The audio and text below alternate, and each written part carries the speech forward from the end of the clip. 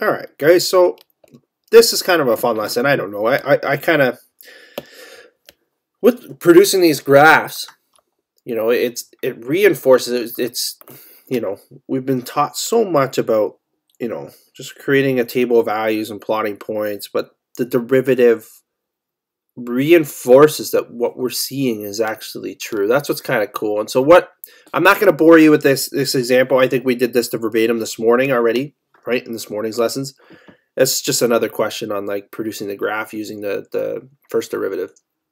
What I want to do this afternoon is take a look at what the second derivative can tell us, right, in terms of reinforcement, right, of what the graph's supposed to look like. Okay, so if I were to look at, you recall, if I were to say, this is kind of a nice depiction actually. If I were to switch from going from like a positive slope here, right? Obviously everybody agrees that's a positive slope. And then here I have a negative slope, right? It's this transition between the two that we defined as being, okay, well there's a maximum here. I'm going to switch the size of this. There's a max here, right? But is there another way to prove that that's a maximum versus a minimum is our question, right?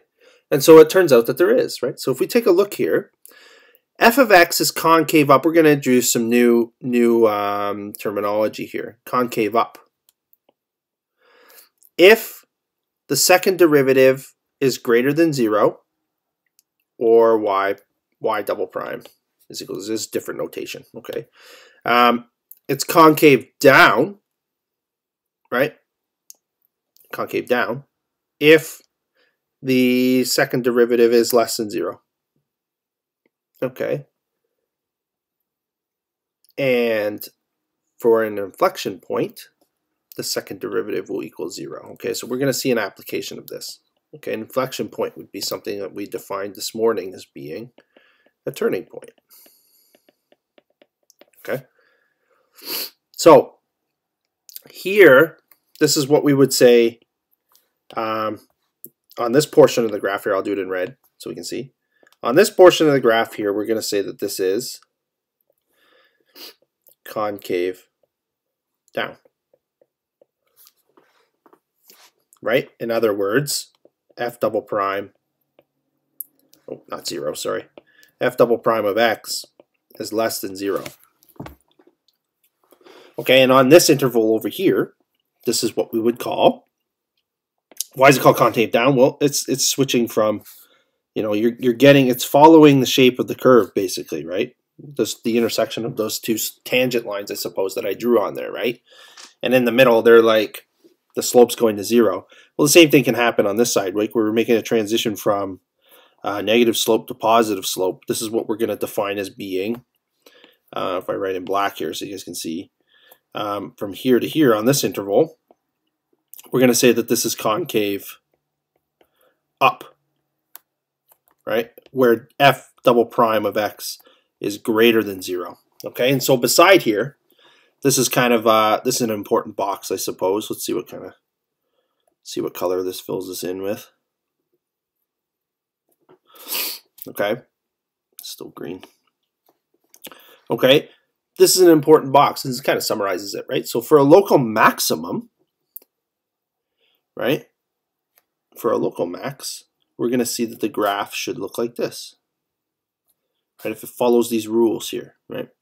If the first derivative is equal to 0 and the second derivative is less than 0, it tells me it's opening down, the second derivative. Okay, this part here. And the opposite would be true for a local minimum. The second derivative tells me it's opening up. Well, there you go, right? But the first derivative is still equal to 0 because there's a minimum and a maximum there, right? On either portion of the graph. Okay, so we're going to do an example down here, right? And we're going to see very clearly the difference between what we call the point of an inflection or a turning point versus what a maximum minimum are, right? And it's quite cool to see how the second derivative can help us in the overall picture, right? Because this is not what we'll see in a second. Okay, I'll talk about it in a second. Okay, so let's let's have a look here. We're going to follow much the same work, right, that we've been doing, with the exception that we're going to add this extra layer of the second derivative on at the end. Okay, so we want to find and classify all local extrema of the function f of x is equal to 3x to the power of 5 minus 25x cubed plus 60x. Okay, and we're going to use the second derivative test to illustrate our results graphically, right? So first things first, I would say let's write out the original function, right? So we're going to say that's going to equal 3. I'm just copying this. 3x to the power of 5 minus 25x cubed plus 60x. Okay, and if I were to derive this once, right, I would say do all the derivative work. No problems, right? So let's say 15x to the power of 4 minus 75x squared plus 60. Okay, and then if I were to derive it again, well, you guys have seen this. If this was a like from your investigation from last Friday, this could be position.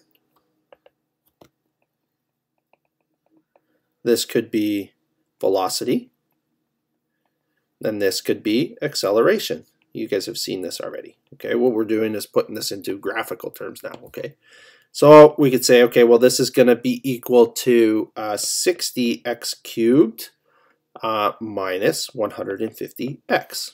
Okay, there's your second derivative. Now, after you've gotten to the stage, you draw a line here, you have all three of your derivatives lined up.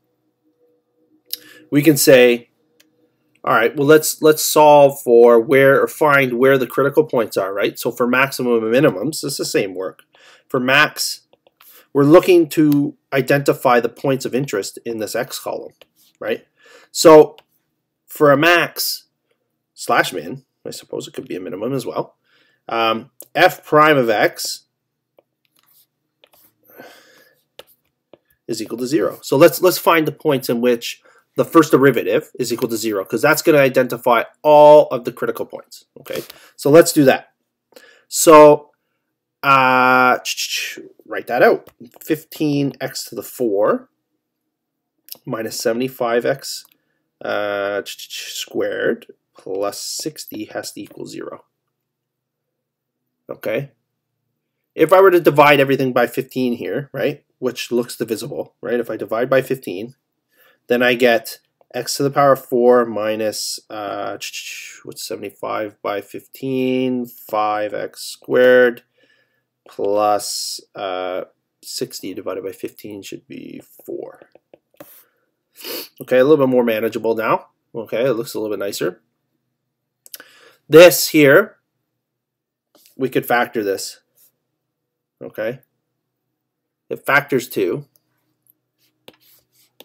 Just to save some space here, it'll factor to x squared minus 1, x squared minus 4. Okay? And that has to equal 0. Okay? So, from there, we have two difference of squares, right? Which we could again factor to be x minus 1 times x plus 1 multiplied by x minus 2 times x plus 2 has to equal 0. Okay? Now, so we can obviously find out that x has to equal plus minus 1, x has to equal plus minus 2. Okay, so here are your critical points. These are the 4. There are 4 critical points for this particular graph, right? So, let's have a look. So we'll identify, okay, we're going to look at -2, we're going to look at -1.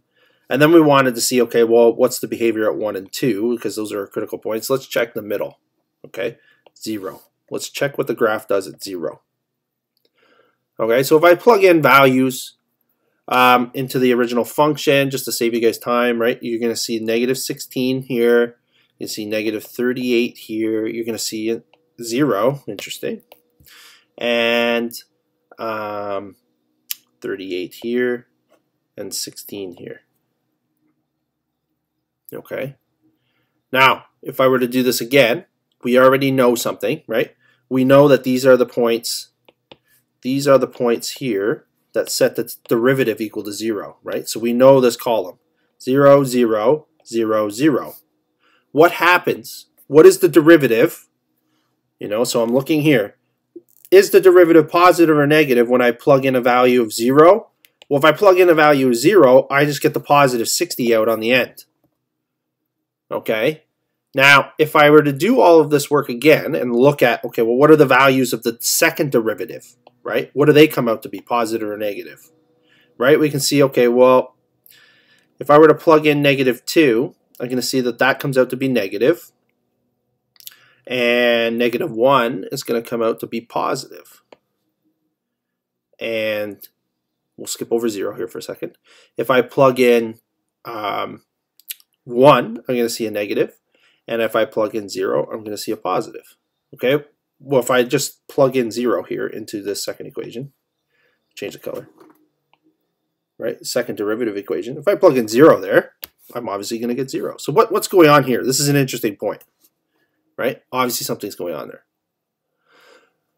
Okay, we have a bunch of stuff, right? We also know from our definition up here that if we substitute and we find out that at any particular x value, we see that the second derivative is negative or positive, depending on what we see, we can see what the actual graph should look like. If it's going to be concave up or concave down. Well, a negative indicates, from here, we have a local maximum if the derivative is equal to 0, which it is, it's good, and the second derivative is less than 0, so negative. That's the scenario right here. So what's the graph look like? Well, the graph looks like this at this point. Okay? And then the exact opposite would be true for a local minimum, right? If I have a positive second derivative, that means it's opening up. And then we can do the same thing down here. So what's going on here? What is this? Well, this is what we call, if the second derivative is equal to 0, we have an inflection point, a point of inflection. Okay, and so we can produce the graph. Let's produce the graph and see what this actually means, because this is where things are going to get interesting, and contextualize this entire table for you. Okay, this is a great table. Okay, it's going to contextualize the table for you, the graph.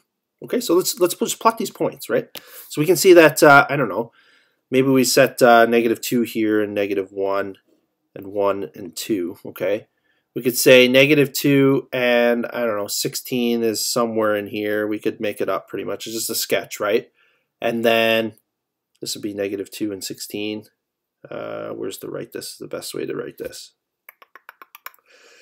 How about, I'll write them in red so that we can see. -16. And then we can plot the point. Maybe I'll just do all the points in red so we can see. Okay, and then we can plot the point -1 and -38. That's going to be, I don't know, somewhere down in here. Doesn't need to be anything too crazy. And then we have the point 0, 0 up here, 0, 0. And then we have 1 and 38 would be way up here. Try to follow something similar to what I did in the bottom, so something about here, 1 and 38. And then I would have the point 2 and 16. So I don't know, something like this. Okay, so let's connect these points. Okay, we know, everything left of, actually we didn't really know that, but we know that there has to be a pivotal point at -2, or a critical point, is a maximum.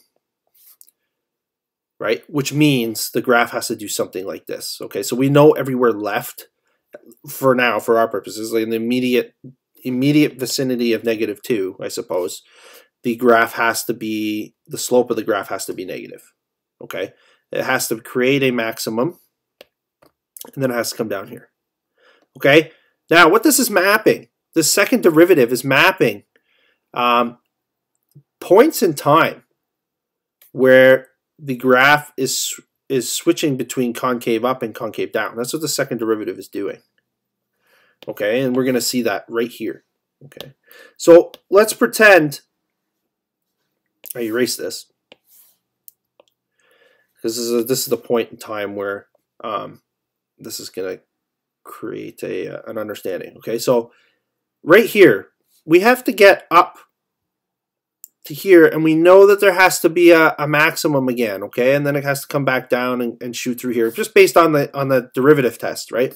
We can see that when x equals 1, it has to be concave down because it's negative, right? So we know that that has to be a maximum. So we know that the graph is going to look something like that, okay?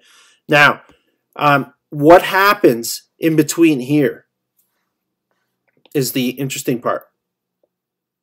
Well, all of this is the interesting part, okay? What we're going to see, and maybe I'll redraw that second piece there. What we're going to see here is this has to switch from, this would be here. This would be what we call concave up, right?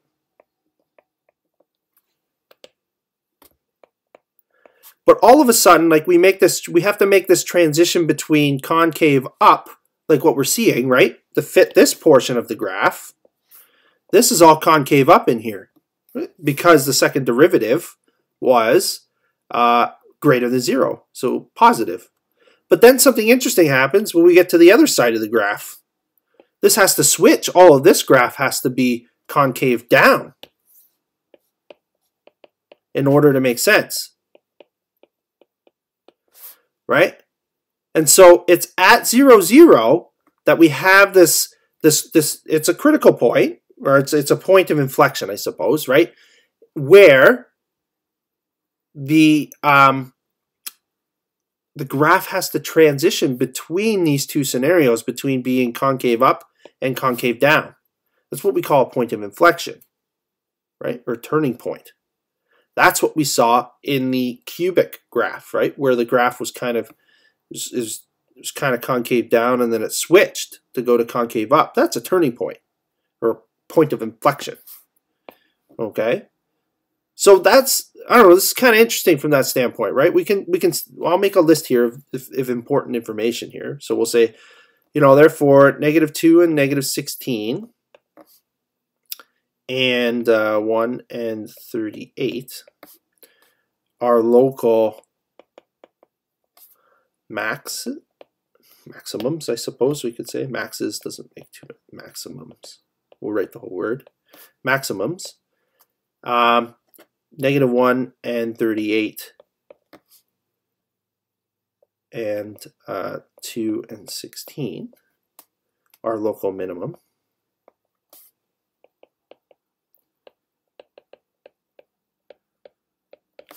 And the point 0, 0 is an inflection point. Okay, guys? So that's about, I'm going to hit pause there, okay, because it's a lot of talking. We'll do some more examples. There's lots here to talk about today. Okay, I'm going to hit pause, and we'll continue with example 3.